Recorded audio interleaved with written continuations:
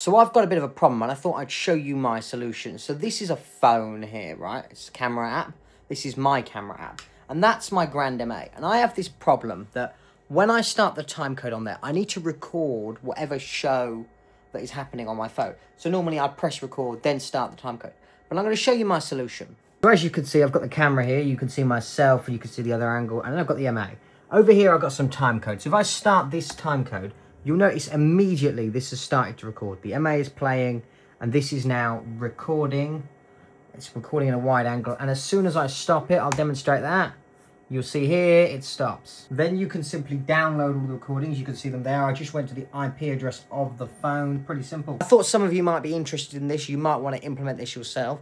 So if you do, let me know, and I'll put all the code on GitHub. So this is using TDS Camera, which is in the App Store now. And then it's just a plugin for the MA that when it gets some time code, it runs this. And when the time code stops, it stops the video. But yeah.